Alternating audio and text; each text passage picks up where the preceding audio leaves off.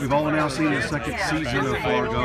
What was the most unusual aspect of this season shooting? I'm not sure about unusual, but what we found this year was the climate didn't want to play ball with us. Fargo's, weather's a character in the show and very much sets the mood and the tone, and we had a winter without snow, essentially, where we shot. So that was challenging in a certain way.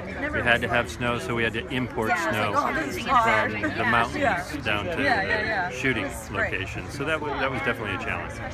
With one cycle already in the books and getting ready for the second cycle, what did you learn that first time around that you wanted to either change or make better for this time?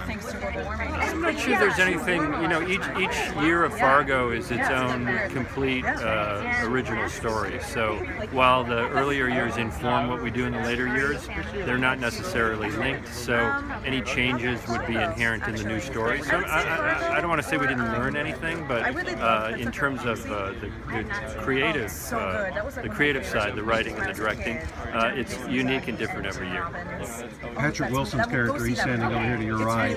He's the only main character that continues from the previous installment played by Keith Carradine. Why was it important to have that link to another storyline? Well, while it's a unique and different story, the continuity of character from the older version of Patrick's character to the younger version, Lou in the first season and the younger Lou in the second season, served, just as you said, as a link of continuity between the two eras.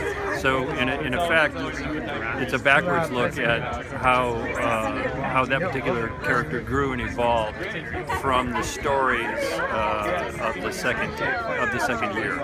Those had a major impact and effect on him that we learn about in the first season. You may be on another Emmy run this summer. Good luck with that. Thank you. Thanks.